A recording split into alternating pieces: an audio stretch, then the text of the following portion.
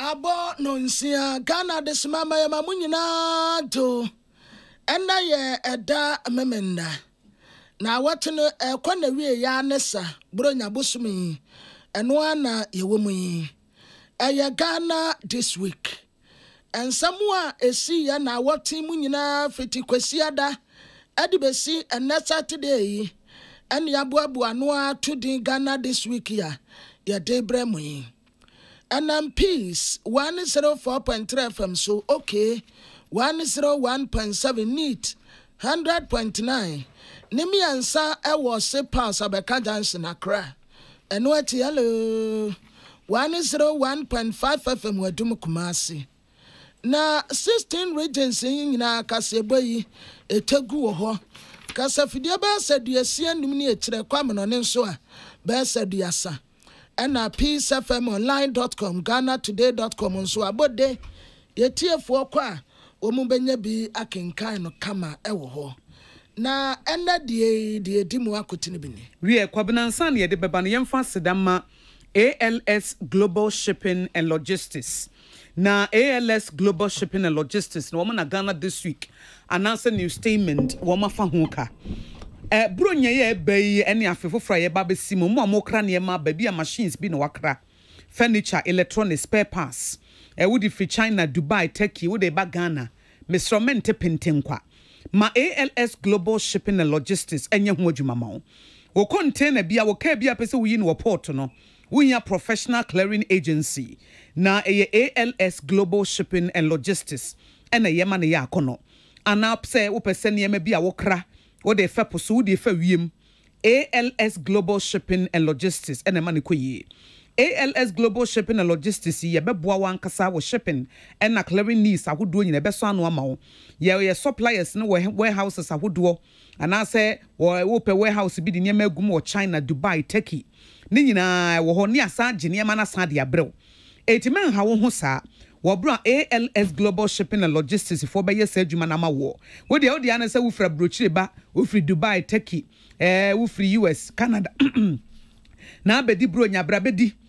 no delays no stress men ha wo ho na ALS Global Shipping and Logistics no wo munya sa adwuma na mounty mini importation small packages no door to door services wo moye ANC import and exports container and cargo clearing and a procurement assistance ai be hwe aboa wo authentic suppliers na be hunade ne ma ba ye ne ma ne ma koye ALS Global Shipping and Logistics ye be hwe a certified dangerous goods and hazardous materials handlers ai no so mo ye hu adwuma panti se de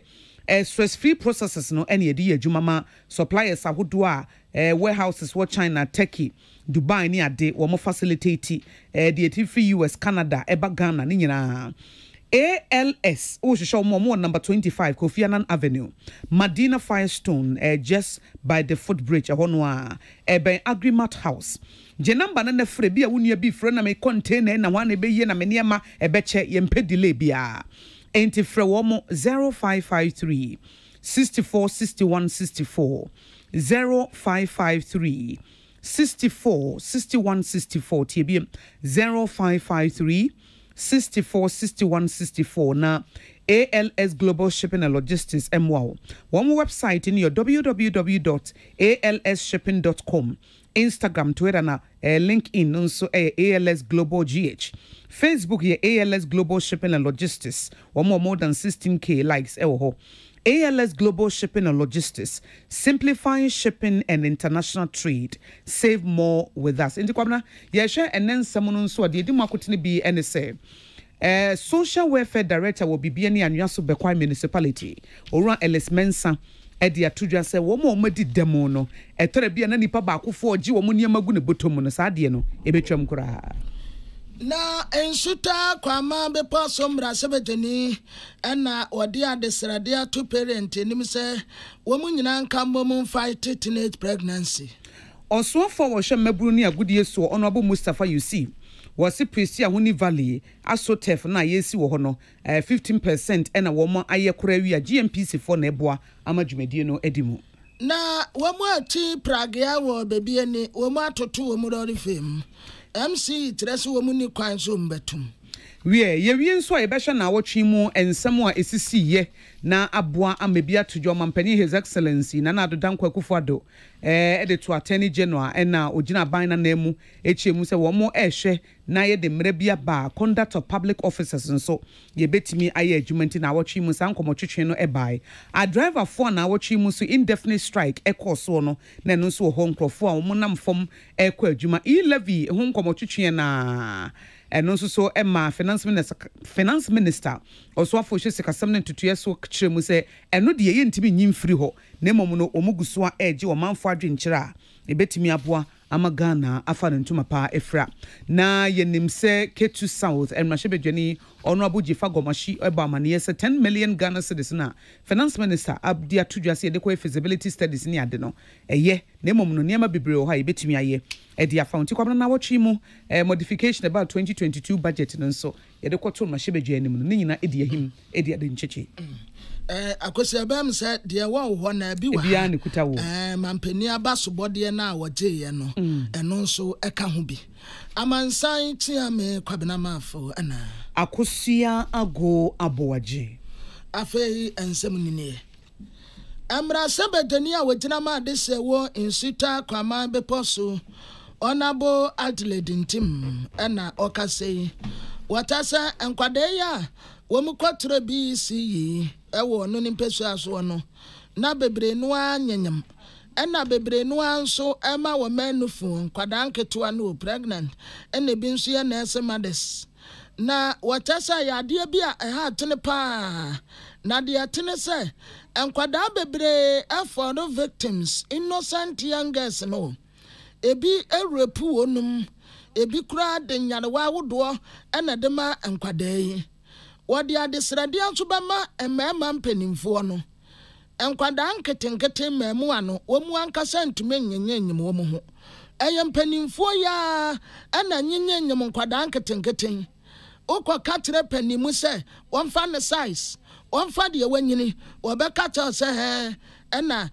battery ka dada de battery mu no na spark ye ka dada de battery mu no na spark ye no wo maka ne saa de ato akwada wanyini ye se ni tiri kura emfu papa ene de ye ne wo bibia obo no tokrampa wo je ede te enji kunkunkunkum enkwada nketenkete na meme watie sinkwada yi so okoka na sade ye no we dia wo de balance na ye enkwada nketo ande te se empanimfo ya na wo mapiempia ye nkakra nkra wa bra mutipemfo wo ho mutipemfo bebre nam ho ebi nware ye enkwada nketenkete 13 years 12 years 14 15 akoda ketua wo frɛ no wo bakra wo di tofe enso anu na panimu wo so wo pɛ okoka na ka dada de be battery mu no na spark ye ya de bia ha gene pa kora no be fa akoda no kora no ebi wo kora na nipa no wo yare ohun na akora no so na dwen mu emie bebre se obehu se bia so ebi wo kora ye rape ba ne me mehu wo meka ne se Ghana ha no se enye easy because se bia akora no kora po no obi akọ rape no kra no se police station kra no de beko a obonso obi tumi ko tuatua sika na ye jai nipa no sa ne ma ni nyina ma discipline no emma beka ne se Ghana ha no mu enti e ade bia se aban no ma na ni ko ho na ye start etu hu anamo se be ya sa ne ma we ni nyina no e bia entumi ntwa kra de but be bafom dia yate sa wakase ayamra sebedani a ogina ma de se wo insuta kwa ma be poso ononyafo adledin team yenua Emmanuel Akoli na ojinsemi bai na kwabena se ye toaso a social welfare director will be any anua so bekwai municipality ura Ellis Mensa na wodi ato o mo di dem anim se tore bia sika esese ye dem a wo mo no na akodi nipa bi nsem no ebeye a thing of the past ebetwam kura na nipa ba akofo no oje na wo mo esefata wo mo no wo nsanka na municipal assembly hall meeting course wo bibia ni en wakasa e bro mo de special training workshop ema social welfare directorate no wo mo na hihye sa adwumadie de ma mpanifo na aboa ama wo mo di dem no yetimi enko ebefa so a ebebo wo mo masetena mu ebetimi edi One, sisi no ya ese bi yaji obia krata foforo because krata bi wa obehwe bi wa obeba kura no obehwe mu na yi bia no nti ya ka jo mo se omo mfa mra foforo na 2 ya se obi mo agi bibia no maji obia list nti omo agi bibia no ya de omo beto nchen na omo nya bi no sisi no na ya concentrate wo mo sa ankrofo no so na emo bia ebeba bia no ya so yetuma ya de ben ya hwe na ya boa sa ankrofo no nti sisi no de for the meantime no sa no me no we na ya de to kwamu say you say baby to me that boy young microphone. New social welfare director will be any anuaso bekwai no na municipal NCCE director Mami Martha Eneka Opara ono so ekasai na wodi we etudwafa wo ma omadi dem no ho. Na se wo boni tofa bo omo right ayebeka se akonya omo wo ehun ban na ekire de esese omo so omo yema omo ho a ebeboa na ama omo asetena mu atumi ama omo ho ahare omo enti mra no eka se maye differential treatment of obi a oye disabled se obi eye disabled beka se wadi dem nti na ayese uyi ni yipemu ayese wo hu no se onka nipa hu enu yade bi a etiamra nso se ubesi dan na obi a we odi dem etufie na ese yemese wo ye wo edan ne ho ebe ma na setena mu aye mre na ne ho ahare no so kura no so unye no eno nso etiamra. NCCE director Mami Martha Eneka ono eno na superintendent Oru Augustine Mensa bibiani anuaso bekwa district police commander ono so yi nsembia no efa wo mo a wo madi dem a wo ka hyen no akwansidie bi eba mu ene de mmrahye nso eye de afa ho.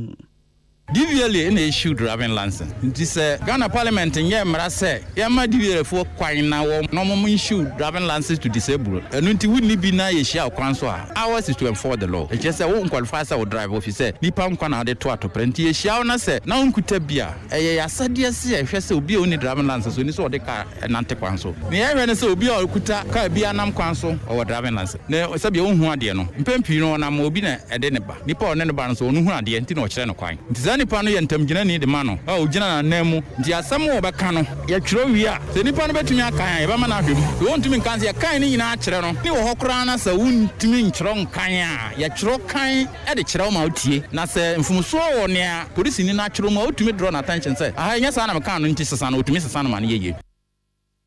Superintendent Oru Augustine Mensa bibiani anuaso district police commander NOE nsembia na chairman de ma wo mo madi dem kakrai ewo bibiani anuaso bekwa municipality Oru Isaac Tre oni ensentro ni ewuku ade wo chami radio bibiani echechi mu fantiti a yede ma wo no ehu.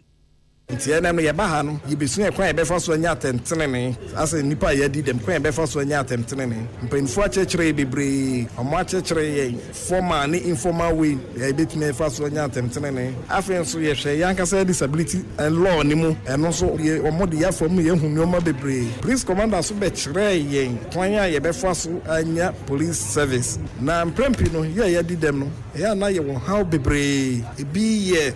nipa mu yimu omaye wo mu omaye sese no bebre na ekwoti ye di dem nti ne send se ene yeti hey se mumu ni bi so obekọ hospital basic to access to basic healthcare pra mumu fu wo hay bebre ntumi nko because okwa onya interpreter nyoma we nyina ye how ni bia ye from. Oru Isaac Tre eye dwemteni ma wo ma wo madi dem ewo bibiani anuaso bekwa municipality amaneboyi ewukwado ochami radio bibiani ene de brey na ewukwado ya watiam radio bibiani ana ononyamfo afredamu a etrese pragiafo atoto omudodi fame kane no wo moje 1 cedi ene wo matum ko 1 cedi 50 pesos na wo mo ansada no obi antenase asambre no nso anya antum enti bibiani anwa so bekwa municipal assembly no anjin tomu a eside na mo ankasa mo hyamo ho na mototo pragia femu enti wode afutu ama pragia riders ne se wo munya botere kosi se asamre nu besi agina na wo mu de santum no beba ansa na wo mu atumi ato wo mu dem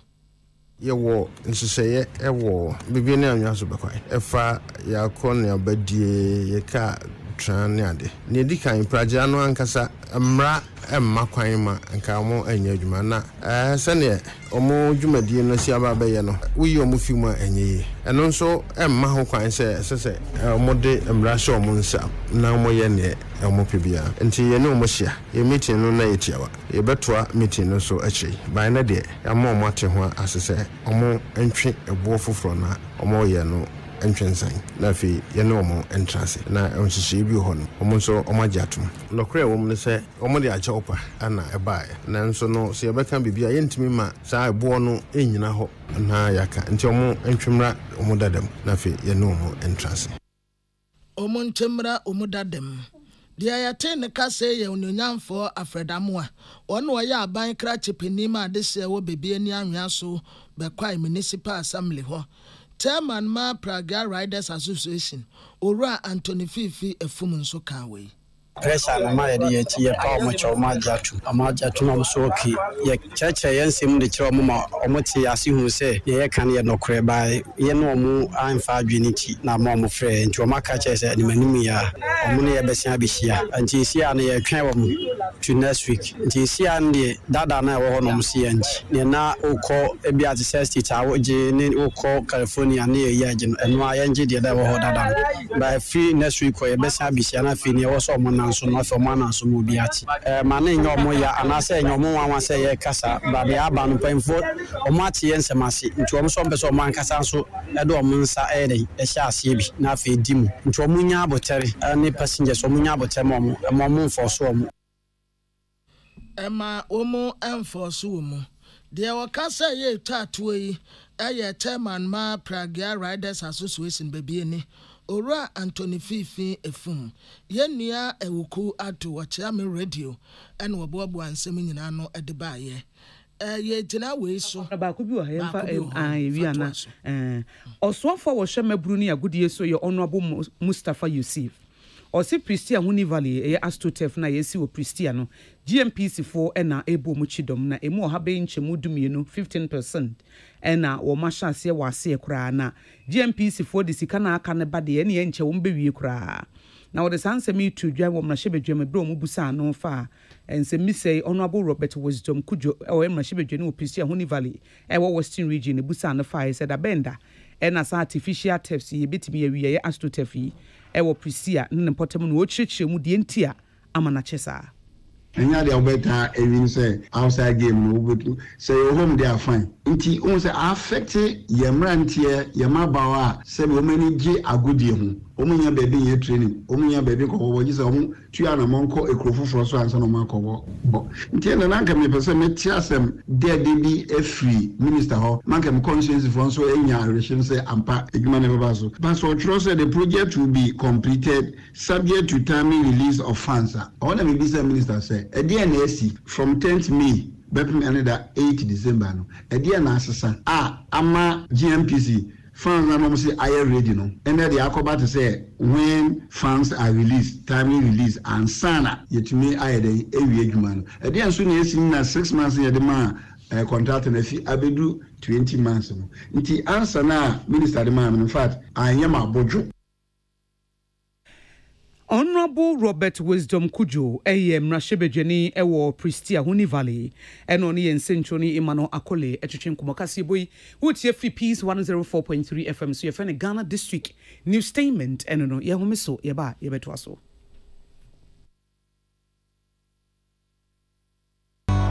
Tune it in, turn it up, Peace FM, and rip off the knob.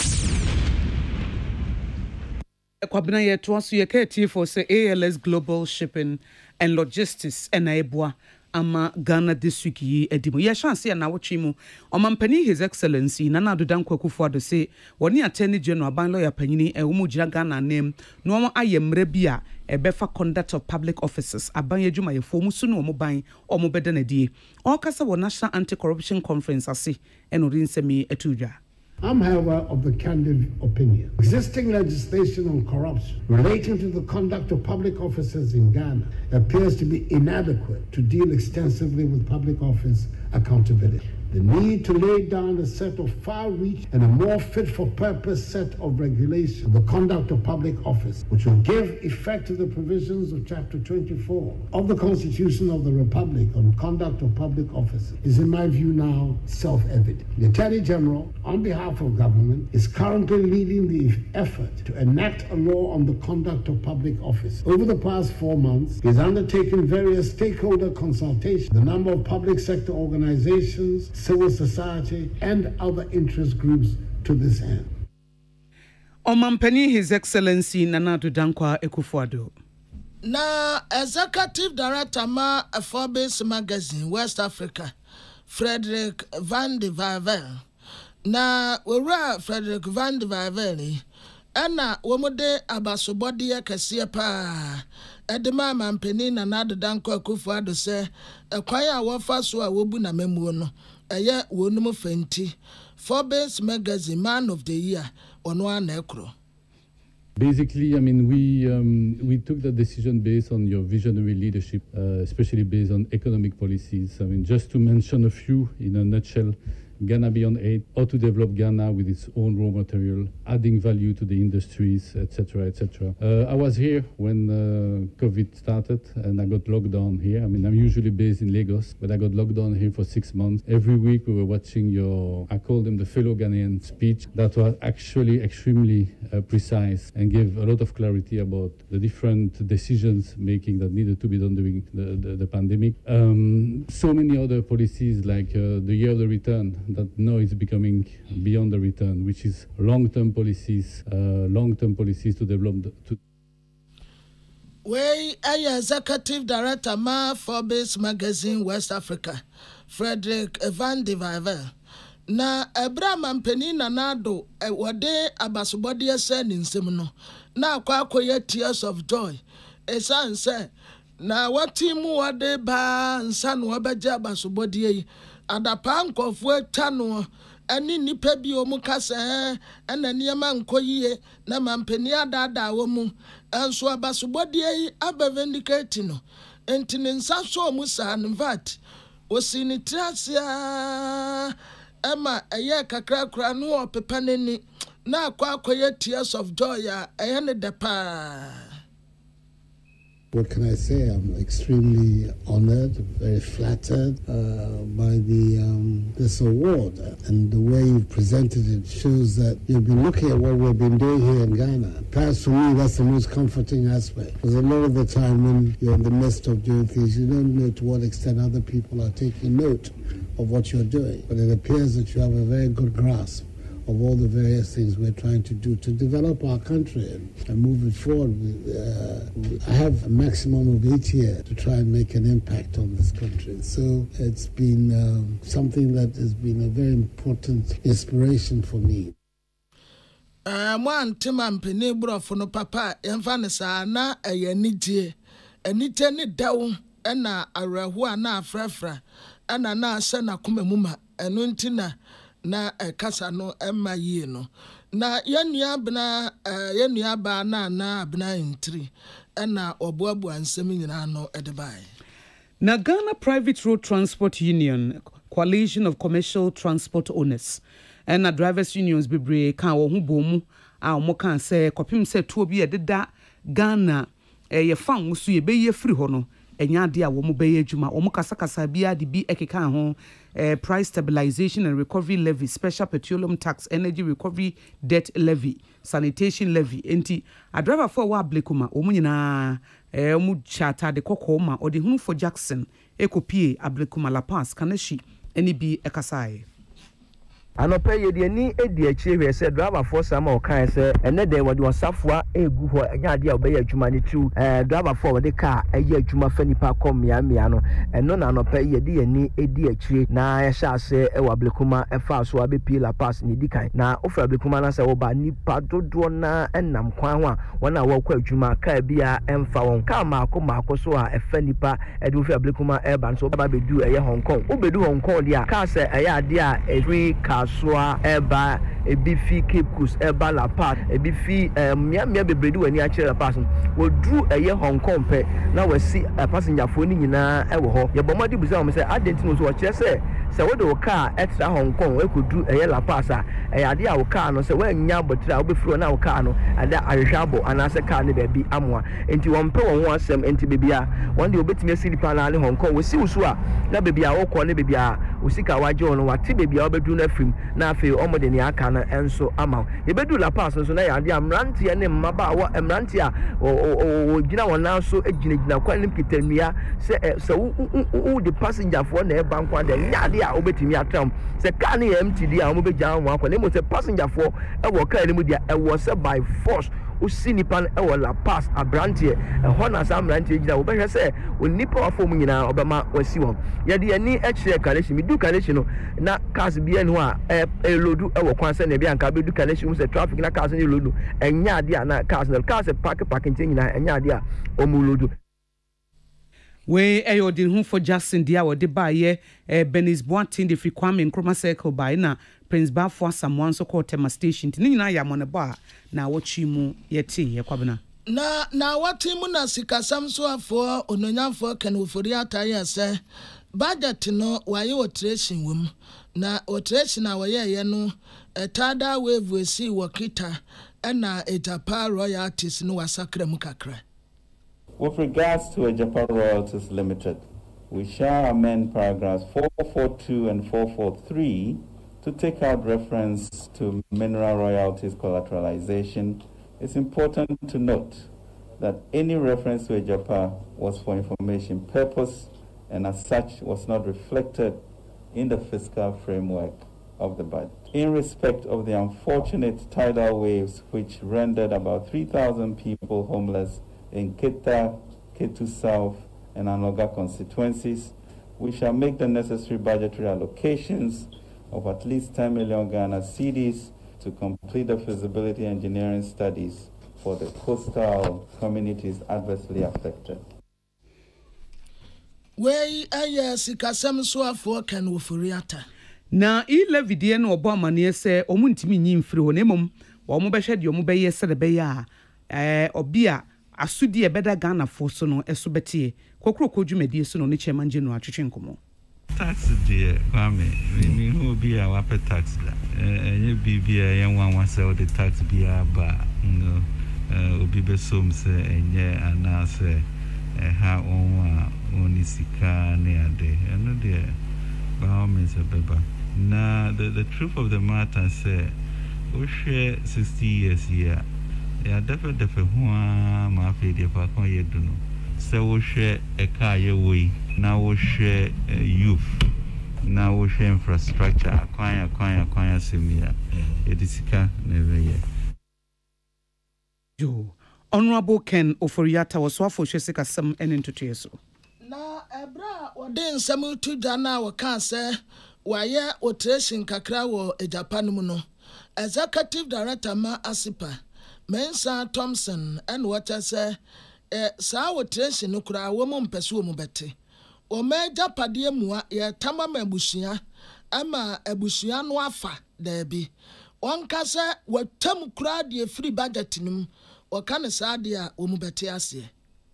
Yes, see e-levy, no. The only amount of e-levy we will accept is 0%. Anything above 0% will be rejected outrightly by the people of this country. Sir, benchmark value, yakatira buying. Importers and traders are kamwasama emwa. It will move traffic away to neighboring Togo and other places or more free port and cheaper ports. Because industries are more imported raw materials and other commodities are more added value, to it. Their cost of production will be pushed up and they'll channel all those extra costs back to we the consumer. Way Mensa Thompson, Executive Director Oda Asipano. Emrashebe Johnny Owoke to South, Honorable Jifagomashi, as a 10 million Ghana cedis, a finance minister did to just say, Yamfanko Ketuno, or say, the Ebeboa Sabri Paye, or Momotem Potamohono, or Benya Baby Muti at all. December ni yewi eti omu abesine omunya bebia no asori dem ni school dem na no ye kai me say finance minister say we yi sika bia to ade koye nhwemu sa nhwemu no sabio mami ahu tok arehemu bia esan se esu na me misu no me pe ntoaso ye dua bro na wie ye twa ya yama wie me si fesi jaso wo sa kopa asase abese dua bro fu fransa wa be no aduane na na sa na me muaye no me no sa na me hu muaye no sa feasibility study no it does not affect the specific community American asemi enti no ye cold comfort che say mami arehemu bia. Honorable Jifa Gomashi and Mashebejeni Woketu South. Na yenia ba Saramati Kukwa Pente, senior political science lecturer, University of Ghana, Professor Ransford Jampo Ekasafa, Onyanyam for Haruna Idrisu minority leader, 1% e-levy or the 2 down. Idris Haruna appears to be confused with his position on the e-levy. Say, the party, some na my constituents and work can ya to watch in the baby that. At the end of the day, no, a party, some constituents will rise up against you. The fight for rejection or for modification of the e-levy, no, should be based solely on how e-levy, no, or how na nye amanza olibababu Ghana for wardo. Now, where are Professor Jampo? Ye kuye ni no 2022 budget and sesan ba mu no economic policy efa aban no omo de kwoto mrashebedwam emma mrashebedwafo e chiro madwene e de fa ho. We are guided by the public good, and we think that monies recoverable from the Auditor General report can as well compensate for the imposition of an e-levy. So, Mr. Speaker, we on this side, we are unable to support government in its quest to impose an e-levy at 1.75% on normal and associated transactions, including remittances and bank transactions. We Honorable Haruna Idrisu and Enuachino Deputy Majority Leader or Yemrashebejeni were foot Honorable Afenyo Markin so Echenajini. The minister has listened to all the concerns raised by the minority side and has addressed them. The sum that he addressed are very simple. The Ketu South, Keta, Alo, Enclave, the issue of tidal wave and the desire of the people to have that infrastructure done to save lives and property. At least he has committed himself to this. And I think it's a good news for the people in the area. We Honorable Afenyo Markin, Mashebejeni owo efutu kwabena. Na amra sebejeni a wetinama Okakwe Central. Ononyamfo Patrick Yabuama no wetese first Deputy Speaker of Parliament, Honorable Joseph Osewusu. So womoto abane se otu bi kan no ho fra. Odi se woye saa esan se woye mra sebejeni edema adesia womoto abama no no. Inti yashisha mrano bibia ni role play any anwodian. Now the right na anwodian constitution dey amount through your election as a member of parliament. That constitution any sam running through so because wakoye first speaker na second speaker oti akonyom. Constitution per se yi sam running through so anke ba Article 1041 na yeka about decisions and voting no anke obebo first speaker as a member of parliament and our second speaker as a member of parliament. We Emra Sebeteni Okakwe Central Ononyamfo Patrick Yabuama. Oswafo wono ena ehwe enyuma ne adansi so wosan Mashebejeni Watano North Honorable Dr. Frida Prempe edi atudwa se Mashebejeni bia obegu ne ho anim ase no esese yenso yepa ne ho ntoma. Say, subtrofo enyina wo chamber ha. Ye wo print media wo ha. Ye wo radio for ha. Ye wo TV for so me recording. Your parliament so for me recording. Speaker ruling no yenyina ye wo ha. Omo the motion by Honorable Mama Yariga secondary. Ye debate on the motion. And the speaker rule ye. And the Samubeka ya or the speaker's gavel cry ebo ho. So that's just my ruling. He wrote. Enti na me yam for friend Honorable Kamina as some of the floor of parliament there. Honorable Frida Prempe, Honorable Dr. Frida Prempe, was one for our share in Yuma, any adensi so. Na Deputy Majority Leader, Osaya Mrasebetwenima, this year we futu, Alexander Fenyomarkin, and Oyes, a parliament, Bedma Mumusu, Awurade adom a 21st December umbesa ba asetena. The Speaker, we propose to adjourn the House Senate on the 17th of December. The Speaker, but having regard to the exigencies of the time, we are looking at possibly Tuesday, 21st of December. The Speaker, I have attached the order in which the business of the ensuing week is to proceed, and I believe that all members have been put on notice since the same has been circulated. So, Speaker, I accordingly submit that this business committee's report. Whoa. Wey ononyam for Alexander Afenyomakin. A teacher for Nkabon Kobi a friend of All Teachers Alliance Ghana. Woman say laptop ya deductions air cost we say ye and free wa ukwada one bed demonstration. The GS pede obetse yanasen and All Teachers Alliance Ghana no innovative teachers. One, they want to pretend so there we are not registered, we are not recognized. They want to pretend about it. And three, they want to remain adamant and do whatever they want to do. For them to know, say, and then on we will let them know, say, legally, we have the right to fight for our members. The law enjoins us. Yo, we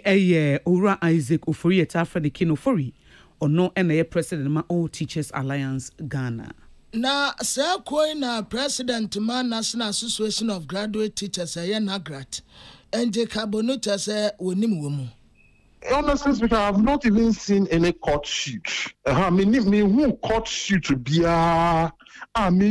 details of the court suit. So almost court. In first place, almost the injunction are true amount also. But me no can say injunction bia embaye directing obia se onjai adia oye injunction bia embaye.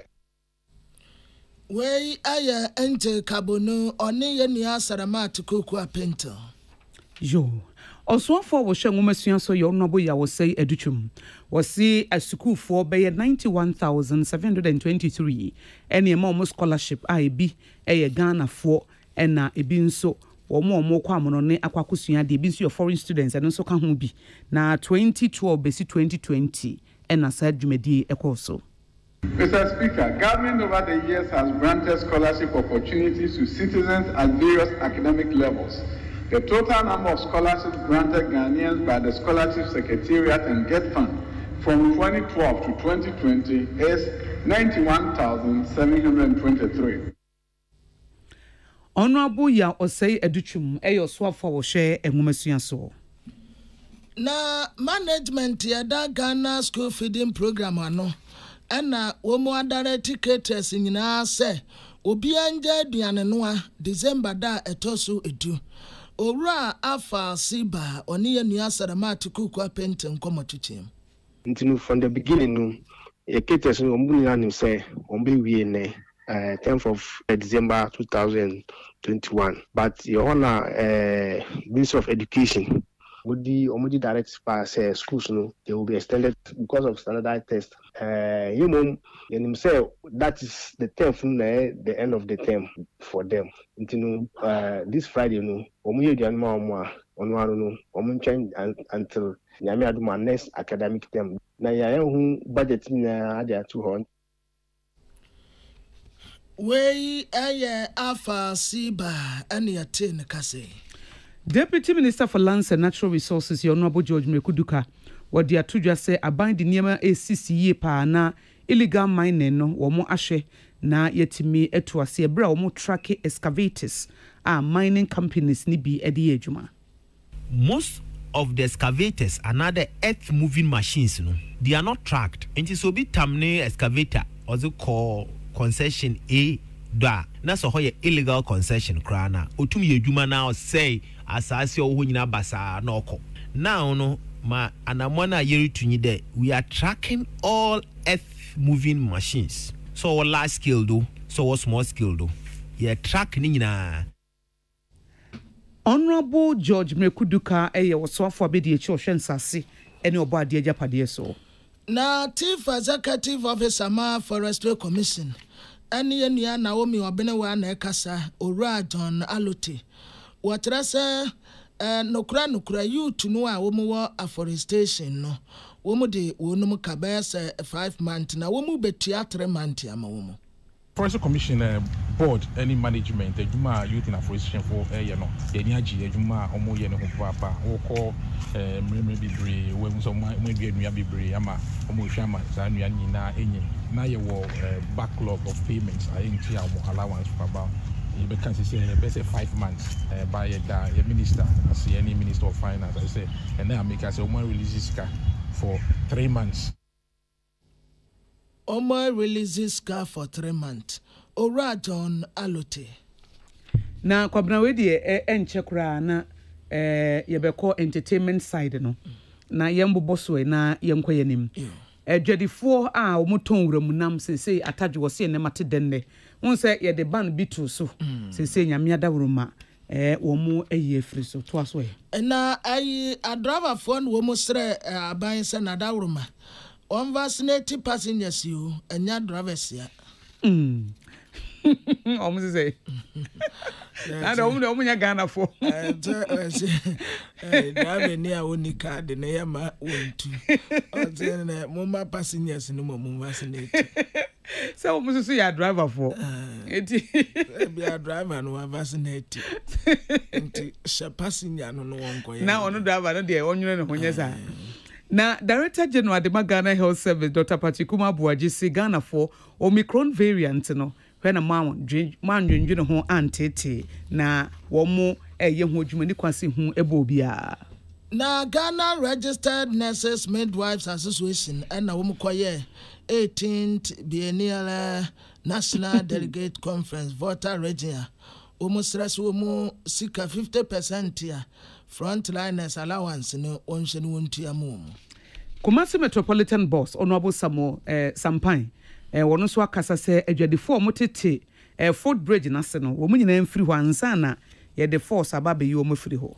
Na Minister for Fisheries and Aquaculture Mavis Awakumsin HSA aban koto amfidie bia ba wo mo de bebo epo ho eban.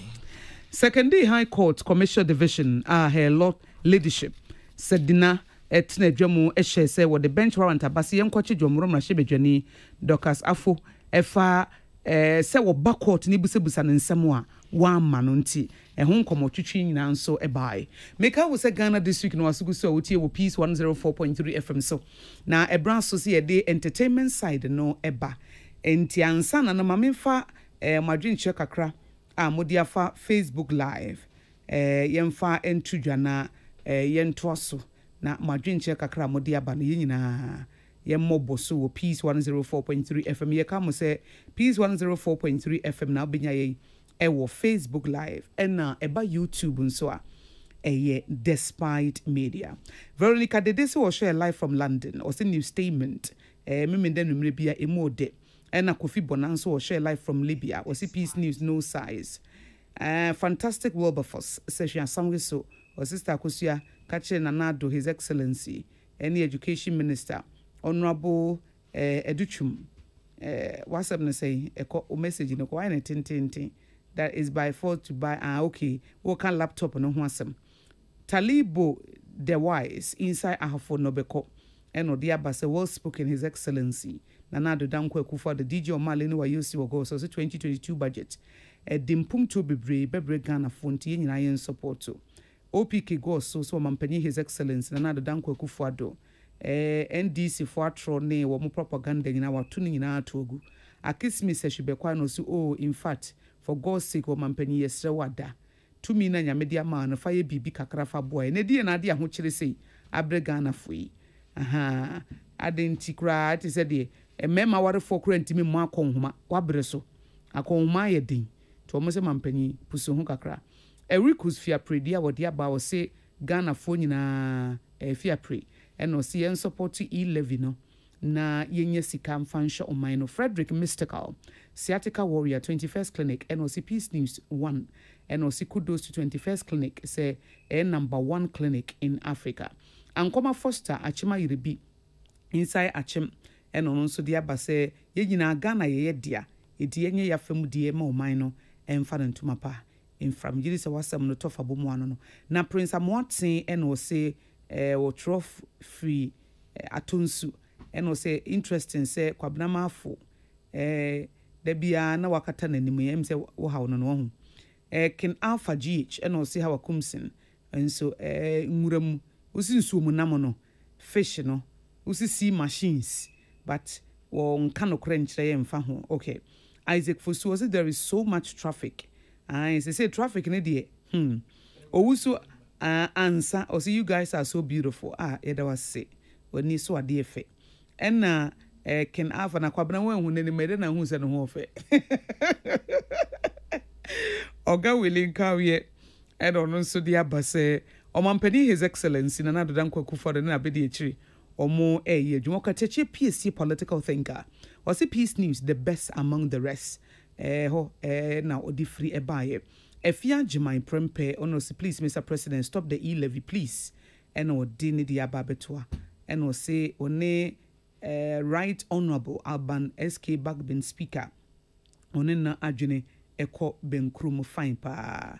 inti esese yinyina yebotuku nti kwabna we your man for adwen chire kakra a wo mode aba na e brown so say the entertainment side na eba ewo new statement eti ba mimusa Piero na sa ho mfa wo ho kafra ai kafra ai the bar of the week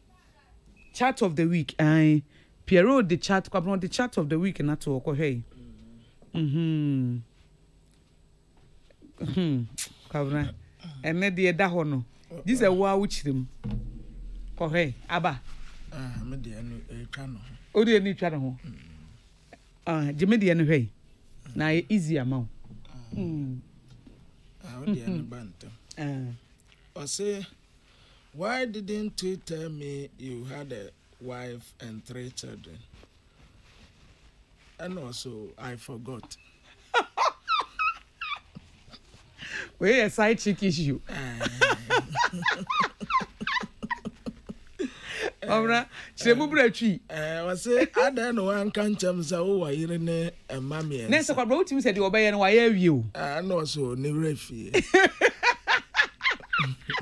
Kwa na uri betimi afisa o wa yire ne masa. Say bia wo no emisa no. Anti tama we bisa ni no so ni re. E ti kwa bro say man share me mo musa say o wa yire ne man na e musa na. Na wempo ante akohye nya de a yedisie se wo ka no kore no se me wo yere ne ma nya o be ma no ko twempena no be ma woni wo be na ma just be fair to the person okay say like wo yere ne ma na se wo ko twempena akohye wo yere kra it makes you a responsible person eti kamu no kra kire wo side chick no say ka kire no se wo yere ne ma yeah ka kire no eti wo kana so pa no wa to aso o da memfa eniama nsiesie sa de esa de bia no wa bra bo aye tron sa eti kana kure say udi akohwie ba ko a ubedi mienu akata ba ko no so na wo miensa areas da ho okay ubesa be di num ade akata miensa no so ti da bia na ya tron ko ti da bia na wa ye kohwini eti de wo kan say wo ye be ma na say wo ko twempena wo ko fa ye support de ye nka say ye na mom no onyame de wo choice ama de open na wo ye kwabena se kamu no kure ka kire girl no ko fa na say me wo yire ne ma na mom ne wo ba be twempena obi timi ko ka say me yire wu wo be se me yire wa abrochire wo bi tumi ka so me yire kura me ni ijai ai yes but what the menini jai sa 10 years so ante akosu ha say they are the one no be kwabna he yes oya miri menini jai wo wan sa na yire ne sa anyam aha well side chick na nyam no na yire nso nyam obi so wa na no o menini jai wo be hu na mpa na ware egu sa wo de wan de wan no be kan no ene be be kan no kre oh me wa mami no me wo we wa ha obedi ntrosa wo friend kura ko no bibi star bi and tronko na wo yere ne ma ye faithful ba won timi nye faithful na akotwempena kamu no krai Now, what worry I will say when I tell them, oh, I didn't know mammy and so I was in the refi. A better refi. Anyway, a chat of the week, baby. Yeah, quite. Picture of the week. Yo. Because kwabna san story me kai say na side chiki bi kwa kokun ayi oba ware fo no se wo hu se ho de eti ko okuno se nani ade boy no sa eti ko kokun de ote aware ase no nyame na gie no eti ana mema no so ma ye careful because oba bi wo ha enye oba bi ana baby wa kofa na wo de se wo busua no kuradie de kwabra megidi seye enna da bia wa de esensen wanimu yi tokro bia wudi wura mu tokro bia wudi wura tokro bia ne de wo mu o tase ono ne de no mfa nza ne ba tokro bia wudi wura mu tokro bia ha ono ne ba ma no kura to apen ono ne ba ma no kura de omu no hu de wo benya bia tase wansam wansam di obenya bia wansam sebia nipa de on say utumi edina hu ne ya wo pe anta ko so hu on say utumi make your choice say me de say na me pe obi nim sa ekutie wura wo pe enkatie wura wo pe enkrado kuro wura wo pe de wo horo nchansi mu ma me no to ba wo pe neso no e be ma won san woni standard wonsam di obenya bia dio onyanko de wo pe na da obi wa mo na from ensuo bi adum ja no ensufi bi adum ja ensufi bi adum ja de wo pa say ni nua ba kura onyone no beda ba kwabran ya yensan hye no nso se sex spiritual nso hunhum mu ade enya honam mu nko a eti ana hunhum mu ade covenant enti se wo ye bibia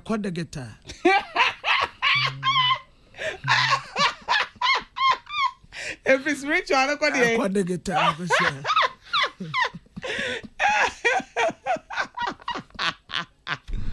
Kabra twaso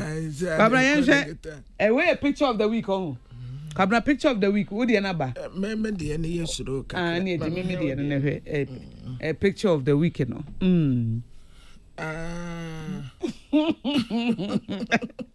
Eti for munko he picture of the na kwa na de ensa na sinanimu na emienu anami ensa na sinanimu a onum ana weta na ni hwe obi a okọ weta na ni hwe etuo bi gina ho na etuo no ya seda asese ne yie pa ana se kwabra weta no kwa asha o be kire tuo nim kwabra wo si asha da ahihye nyame ahihye tuo ni yi ya wa sada asese ne yi wa ha na etuo be na wo fa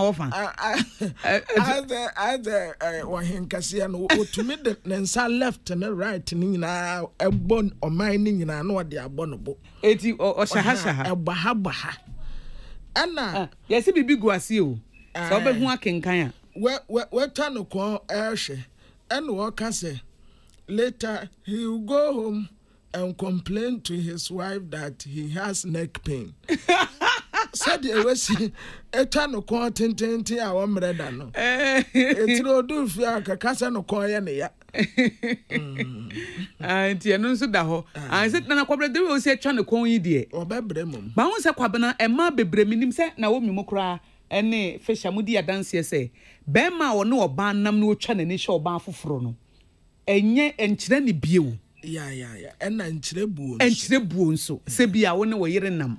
anaga bia wo ne ne date wo hia oba afoforo na wo yi wani na afa wo hwe nipa ne to kyere sa wo nya civilize wani nte wo wia wo sadia wo ne ne tika ne mu no wumu no sa wo wia wani mpo ene wo hwe in such a way a na sa wo shanse twa wani kyere sa wani mie wani nte sa obi tumi sha poli ma nipa na wote ne nche na yire kra na se de oni ni date re kra timu se anade na wo shade se esa na de wote wo ba na wote wo nche no na wo ma na fili na wo oba no so kra se hu be ma ne nipa ban a wo ye bema bi otisa na ohu bema bi otisa kwa na aye bema wote asesa akoso asesa hu bema ni nipa ban a oye enti a woye saa tese wone wote wo no ye ekono kura wo sape nesa wo wote wo nchen no ye ekono kura wo sape enti wo kura de ansa wo sinsemu kwa anta akoso ebinum adwaman no fancy I had digitalization. I transform a kind of do. Binum dear nyafe. Auntie Kwabna, so baby who's a wonyane ana. Auntie Kosia, I will say, Treni Pacrono Subai diach. Eddie Achra Obano. Yeah. It's round the Pacrono Subai. One no 2 1 po. No 2 1 po no. Ono ti wo mpo ono show ba fufuro to ti se bi obi a woni ntete nti ekire se wo no I say se wo no oba nam na wo ta wani se wo bu oba no a onye sa ana sa wo respect oba no a wo wia wani once no way wani nti oba no kura hu se wa hwempo ba wo hwe si but utumi hwe ni to wa bra wo no obi nam a wo oba no ena se ka bibi kire wo say na unrespectful. Capito goes was say I don't agree. Memo money nti nti we say jai enkyere ni bie. Say woni wo yere tike mu anasa woni obi ane ne be ware enam na wo hu oba foforo na Capito wayi wani he oba ne to se bio obi a ya ntete no. And de enya enso hwenso a mama ni sia ne say wota woni wo yere nam anasa woni o girlfriend tike mu ana wo ta hia nkofo. Na se Kwabna da bia na ane ne nam nti da bia se wonko a wonam so a wonta hu omo ba Kwabna se de wo ka no wo wia wani mpo hwe eyi wani anta kosia kura enye wo se ye mema no ene de anokura de ya ne ya kane ya ye free et se wonum kuni adin enso ya nyire ye ho ne ya nyi ye ho adwuma anta kosia mema no obi wo ho no mu a be ma pa ne girlfriend no asafa ne girlfriend na damfo no nya girlfriend ni nua wasape wasanya girlfriend ni nua damfo wasape wasanya abai wonya na damfo yire kura wope wasanya adai ode kwan dia ya na ode beye wo fa ayi wo yira damfo esafa na damfo ezisanya ni na damfo fo mienu ebi mu wo wo be fo wo nyina afa maid woni ani wo bia woni nani so akura bi ede na fire baabi abaso o mesua adwuma na wa hihwa afa na akura yakopam no men no ya na apam akola ya frifio say basa na kwabere say apam akoda no because be man ne akola na dade a kwabere say apam akoda no but na nka akoda nko tena ho a enka bi a obenya daache na nso wakono fun wakono boni nti wa ma akoda bi daache ato api ena de yenye yo emema no ayenso a ye hwere opportunities bebre obi call the boss office or call the boss office wie ne secretary no wakwase ne pe na wonim say girl no obeka kire o boss obi ko bapa bi school bi a ye kwasra nipa no ye free one ma na wanyu akwatempra me yansa wo ho ye duru one month sankofo ni nyina de wo ye nyina wo mo ka kire panin no enti akwanya bebre o ho a ye hwere on kan kire but wo fra na wonfa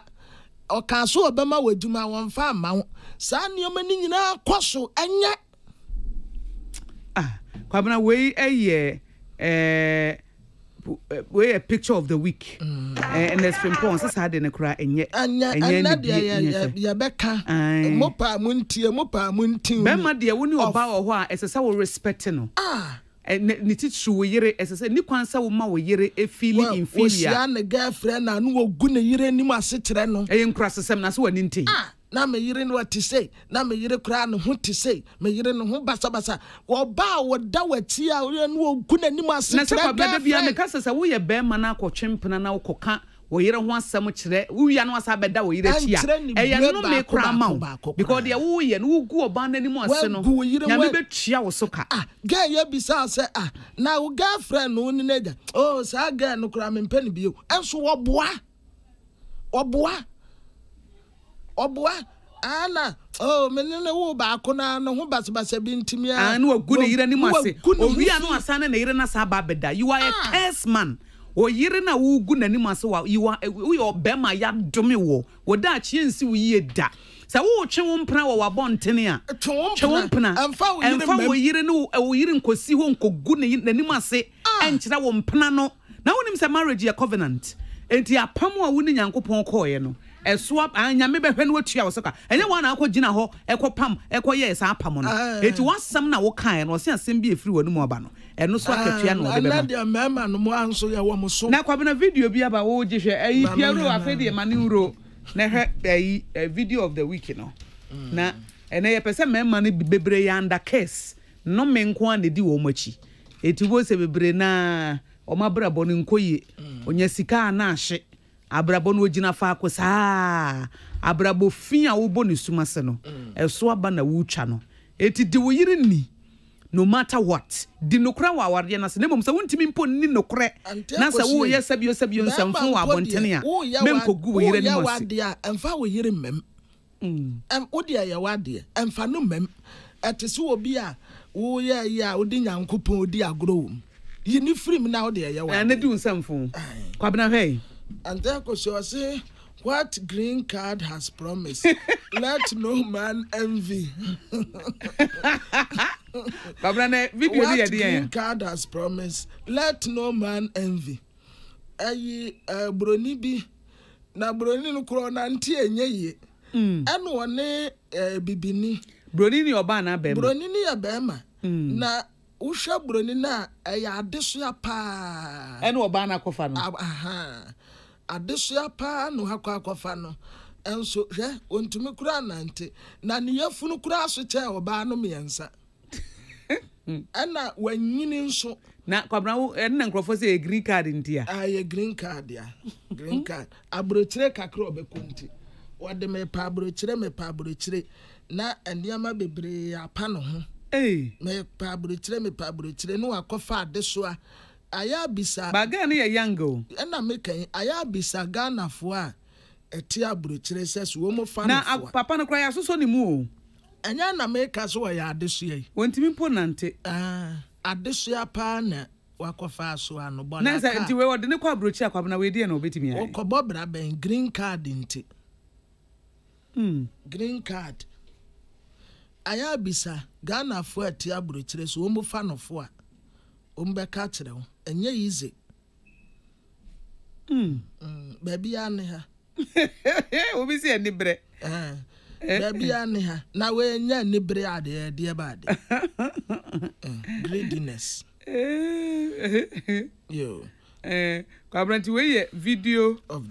the week obi si green card will bring something no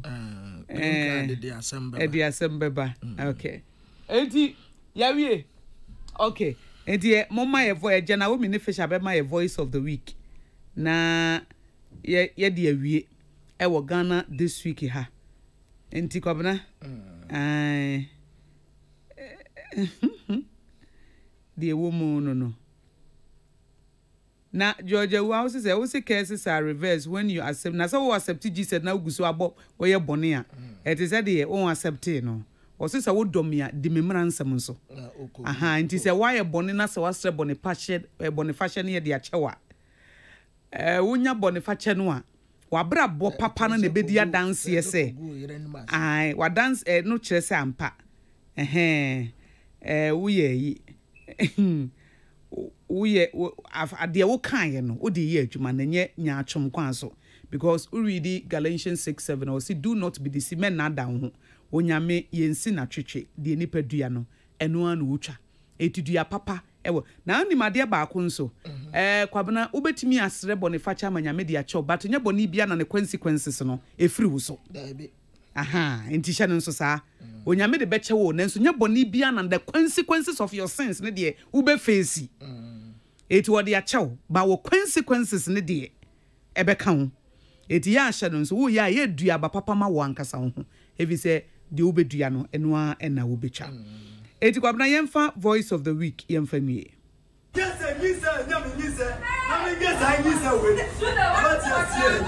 And we can go say, I never knew so, but so far, so we never get you so. This again is one day, the man on one damage. One day, pen, one day, over to a young so far. And we can go say one day, over to a so far. David, the real person who fought him, I have fought to pay a buckle. You said, and yummy, you said, what?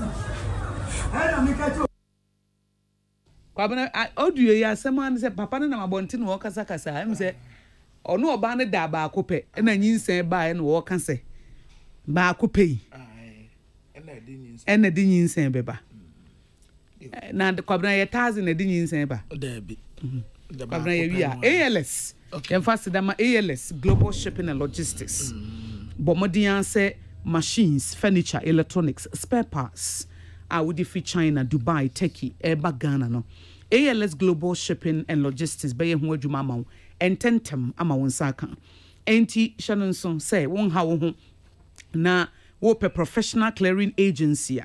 ALS Global Shipping and Logistics. Bronya be da ma niema wo de ba mini importation, small packages, door-to-door services, air and sea import and export, container and cargo clearing, procurement assistance, ALS Global Shipping and Logistics, certified dangerous goods and hazardous materials, handlers, antibra, and now seamless and stress-free processing. Yemfama na woni me biara cargo ahudua a free US, a free Canada, Ghana, and one be BBA ma. So we'll pay ALS Global Shipping and Logistics on more number 25, Kofi Annan Avenue, Medina Firestone, just by the footbridge, Eben Agrimat House, for 0553 64 61 64, 0553 64 61 64, 0553 64 61 64, alsshipping.com, your website, Instagram, Twitter, LinkedIn, ALS Global GH, Facebook, ALS Global Shipping and Logistics, or more than 16K likes. ALS Global Shipping and Logistics, simplifying